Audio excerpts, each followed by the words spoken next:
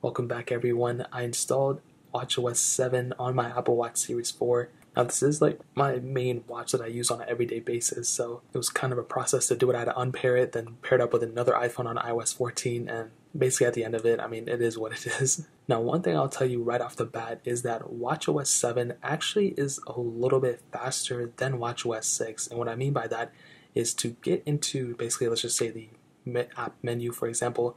If I go and tap that, right, you can see that it's almost instantaneous. Now, all my other watches are on WatchOS 7 as well, but when I was comparing it the other day, I was able to see that for the most part, almost every single time, the WatchOS 7 device was faster than my WatchOS 6 device, and even my WatchOS 7 Series 3 was faster than my WatchOS 6 device on my Series 4, which is this one, but now it's even faster, so that's really great. So that's one thing you're immediately going to see. That thing really threw me off, and I'm really glad they actually put it in there. Now we did get a couple of new features within WatchOS 7. I'm not going to go through every single little one. I'll just hit on basically the main ones and talk about my experience with my WatchOS 7 on my Series 4. Now the first thing being is the new sleep tracking. So as you guys know, you guys have probably already seen, but within WatchOS 7 we do have this new sleep feature capability. So if you wear your watch when you're sleeping, you can now actually track the amount of hours you sleep and all that good stuff and how much sleeping you're actually doing.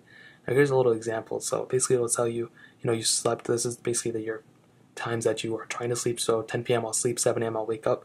You can kind of see a whole different time of your sleep data and all those different type of things. And this is really, really cool for people who still wear their watch when they're sleeping to get access to all that different things. And whatever that means, I don't even know what I was trying to say there, but I think that's really cool. We now have this capability within WatchOS 7, which is really cool.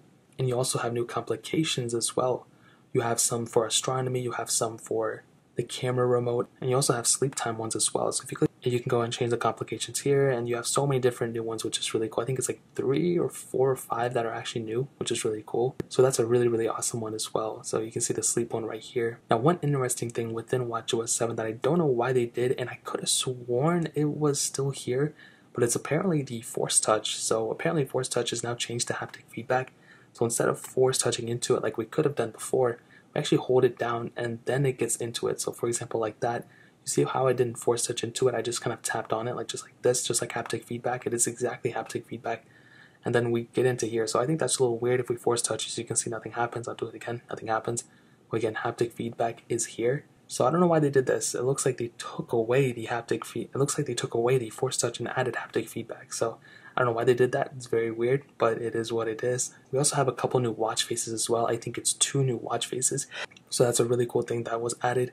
And also at the end of it, we now have this new share capability too. So I can share this watch face to different people if they want to see it. And I think that's a really cool thing. Again, not like a deal breaking thing or anything, but a cool different thing that, if I had a whole different setup, I can go and send it to somebody else and get some more capability that way too, which is really cool. So that's really pretty much it. Those are some of the main differences within WatchOS 7. Again, not like a groundbreaking update, but cool different features were added at the end of the day. So that's really pretty much it. If you guys have any other questions or anything, let me know in the comment section below. Hit the like button, that would mean so much, but definitely hit that subscribe button. Every single subscriber that we get really does count, so it means so much if you guys get that.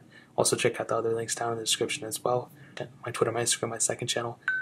More importantly than everything else, I love every single one of you guys. Hopefully I'll catch you guys in the next video. Peace out till then.